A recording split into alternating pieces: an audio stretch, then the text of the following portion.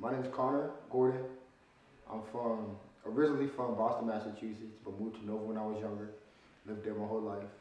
Uh, I'm a junior and I play safety. What is your favorite part about playing football at Bridgewater? For probably just the community, like the brotherhood that football gives you. Why did you decide to play football at Bridgewater? I decided to play football at Bridgewater just um, because it was really between two choices, football and basketball. And then I realized, well, in high school, I was like, you could always take a basketball and go shoot on a hoop. You can't always strap up the shoulder pads, put knee pads and thigh pads on, and go kill somebody else on the other team. So I decided to do that for 4 more years. Describe your high school experience. I went to a small high school, around like 200 kids, and it was like real small class sizes, so it was like you get a lot more one-on-one action with teachers, and that sense of community I was talking about of why I play football, especially at Bridgewater. I found that at Christ Church also, just being there, and also I lived there too, so it's kind of like college before college, but I loved it, and it prepared me a lot for college. So.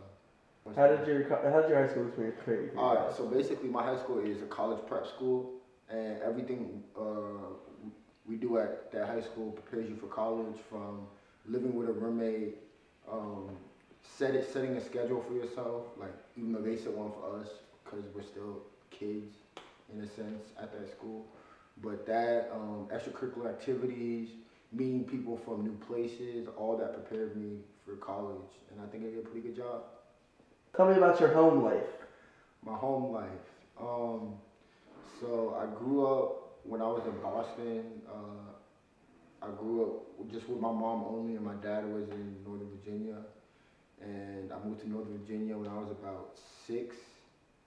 And from there, I lived with both of my parents. But I also lived a lot with my grandma, just from the fact that my parents were fighting a lot. So I would be over at my grandma's house a lot and live over there. Um, but I have a brother also, and me and my brother are really close. Like he's in my sense, he's kind of like another father figure in my life. Like he's somebody I could go to for advice. Any questions I have about life, about manhood, anything, I really just ask him. So Who has been your biggest influence motivator throughout your football career? my football career is actually really short. Well, I'm saying like that's over, but it's not over. But I started playing football my junior year of high school, and that first year I won a state championship, and I ended up loving the sport. So it's really pretty good.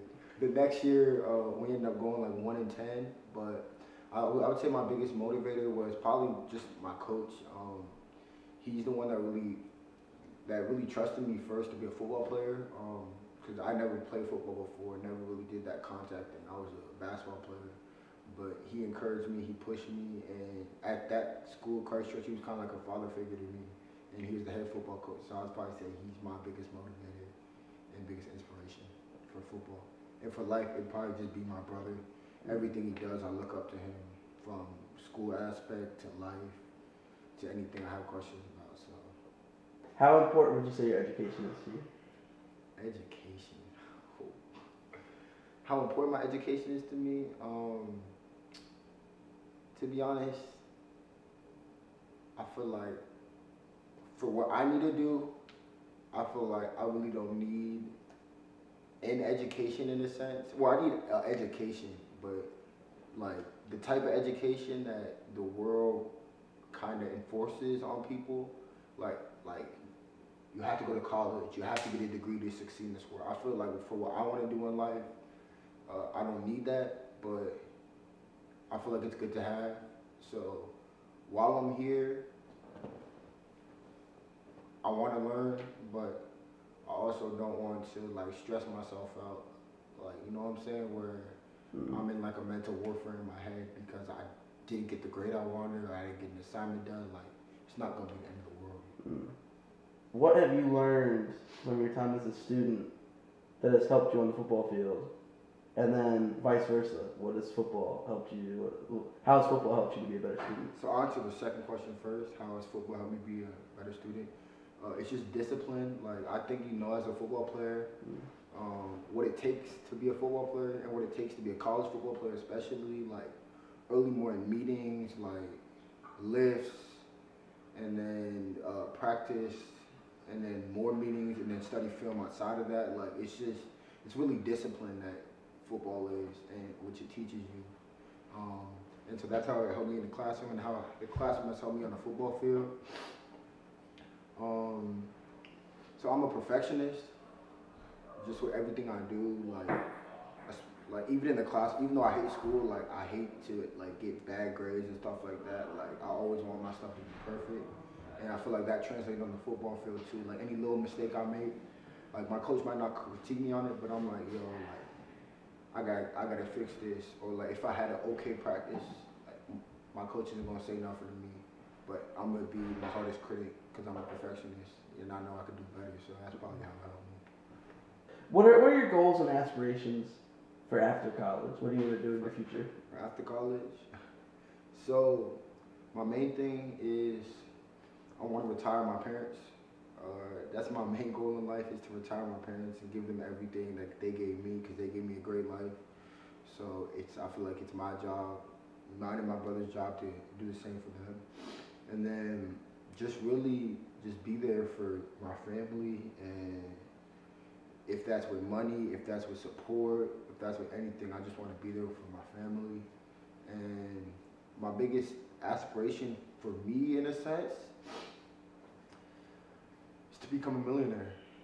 Just make a lot of money and make a very, very big difference in this world, whether it's through education, whether it's through sports, but just make a very big difference. Where someone could look at him in 20, 30 years and be like, he changed this.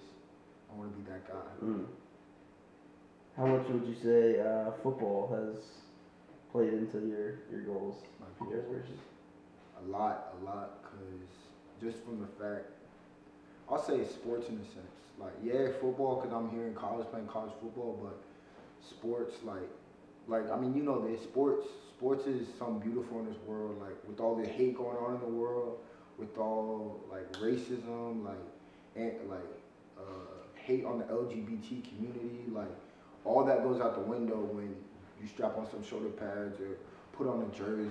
Like it's us against y'all. Like, and no matter if black, white, Mexican, like you're gonna be my brother, and I'm gonna ride for you just like you're gonna ride for me. So I feel like that aspect of sports has helped me out a lot in life, where I don't judge, I don't look at people in a certain manner. Like I look at people for what's inside, not like on the outside. My biggest accomplishment in life is making people smile, just putting a smile on people's faces, like bringing joy to people's hearts. That's my biggest aspiration in this world, is just putting a smile on people's faces, because life is hard, bro. So, you know what I'm saying? If you could make it better for somebody else, that's gonna make it better for yourself too.